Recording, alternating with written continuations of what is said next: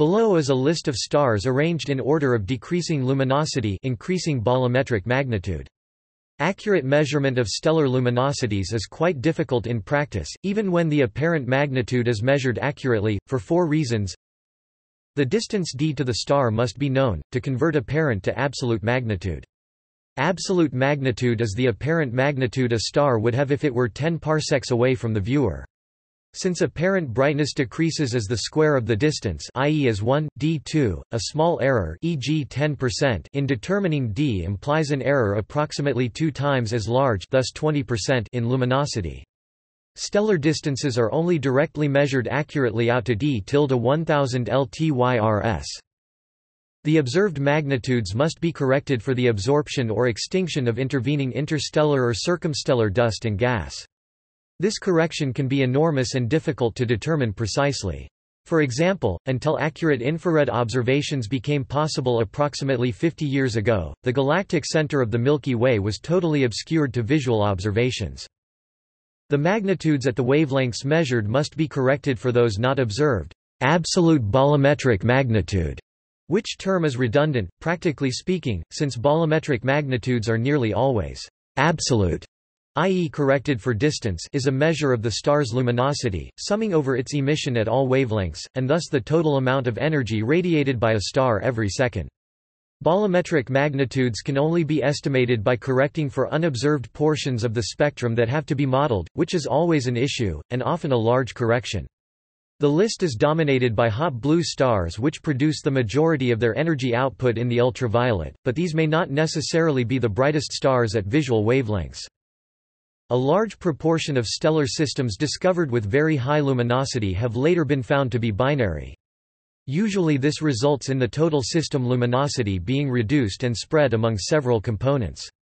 These binaries are common both because the conditions that produce high-mass high-luminosity stars also favor multiple star systems, but also because searches for highly luminous stars are inevitably biased towards detecting systems with multiple more normal stars combining to appear luminous. Because of all these problems, other references may give very different lists of the most luminous stars, different ordering or different stars altogether.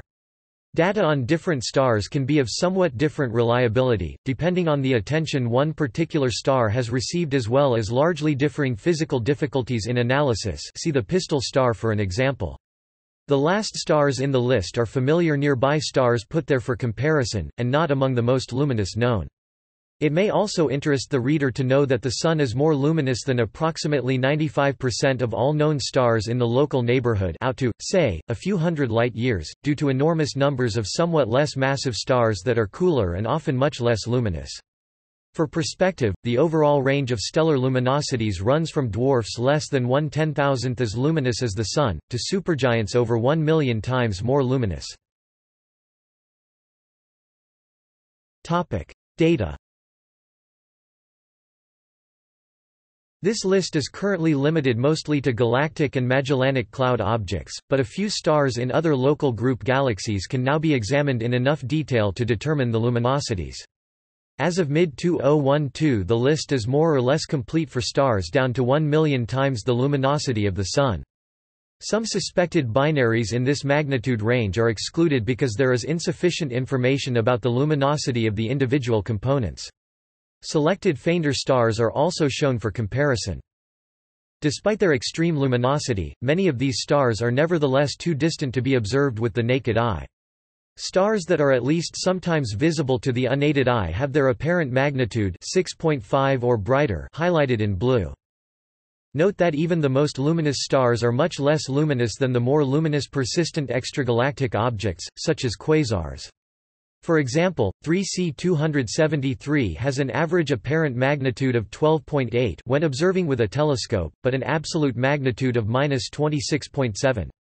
If this object were 10 parsecs away from Earth it would appear nearly as bright in the sky as the Sun, apparent magnitude -26.74. This quasar's luminosity is, therefore, about 2 trillion times that of the Sun, or about 100 times that of the total light of average large galaxies like our Milky Way. Note that quasars often vary somewhat in luminosity. In terms of gamma rays, a magnetar type of neutron star called SGR 1806-20 had an extreme burst reach Earth on the 27th of December 2004. It was the brightest event known to have impacted this planet from an origin outside the solar system. If these gamma rays were visible with an absolute magnitude of approximately -29, it would be brighter than the sun as measured by the Swift spacecraft. The gamma-ray burst GRB 971214 measured in 1998 was at the time thought to be the most energetic event in the observable universe, with the equivalent energy of several hundred supernovae. Later studies pointed out that the energy was probably the energy of one supernova which had been beamed towards Earth by the geometry of a relativistic jet. See also: List of stars, List of largest stars, List of most massive stars, List of hottest stars, List of brightest stars, List of nearest stars, Gamma ray burst, Quasar. References. External links. The 150 most luminous stars in the Hipparcos catalog. About LBV 1806-20. The magnitude system. Tim Thompson's list of brightest star candidates.